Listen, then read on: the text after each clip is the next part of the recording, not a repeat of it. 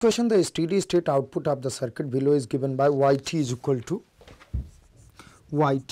to a omega sine omega t plus phi, but phi omega is minus 45, so it is minus 45 degree.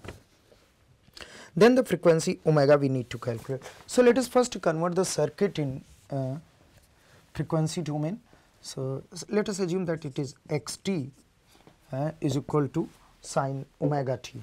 This xt is sine omega t, and this will get converted into 2s. This will get converted into 1 by s. These will remain 2, 1 like this. So these are 1, 1 and 2 same. Now if we want to calculate the current, this current Is flowing across this branch, and suppose the current of flowing this is I dash S. So Is can be calculated as the voltage applied divided by total resistance. Voltage applied is Xs divided by total resistance, that is 2s plus 1 by s, then parallel combination 2 parallel to 1.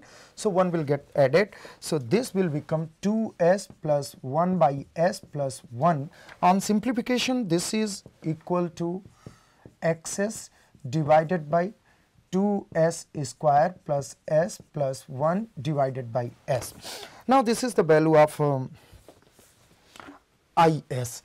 To calculate I dash s, we will have this current will give will equally be divided in these two resistances.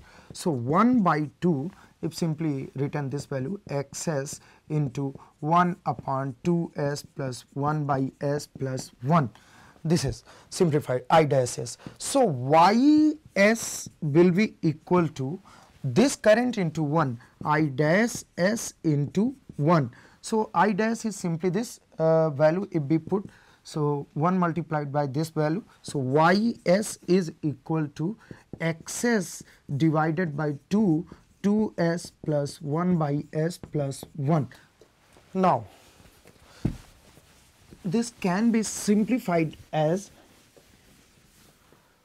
Ys divided by Xs, which is equal to Hs transfer function, and this is 1 upon 2s plus s plus 1 by 2s plus 1 plus 1 by s.